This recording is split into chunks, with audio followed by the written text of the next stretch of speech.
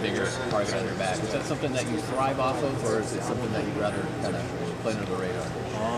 I mean, like you said, we had the same thing last year, so we're working just like treating it the same as last year, going into it with expectations, and we don't really try and like make a big deal out of it. We just go about it the same way we'd go about it any other season, really, even though, like you said, expectations are higher.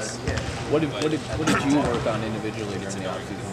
I mean, I put on like 20 pounds, so a lot of it was strength that was in the weight room. I mean, that next day after we lost North Carolina, and just a lot of back to the basket, finishing on the basket, and then extending our range to be able to shoot more consistently this year.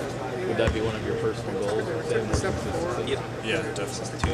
What about a team? What's kind of your team goal? I mean, obviously it's the same goals as last year. A little more, I guess. I don't know how to. I mean, obviously we want to win the conference, the tournament, get to the tournament, and then go as far as we can in the tournament. I mean, it's the same thing it is every year with any team. Is there an opponent that you're looking forward to playing most this year, either non-conference or conference? I think the jump they I mean, I always enjoy playing Drake. on TV all the time, and But I mean, for the most part, every game is the same to us. Everybody comes after us. It's their big game, so Creighton got his shots in, can't. so I don't forget There's no off nights for us, really. Yeah. Thanks.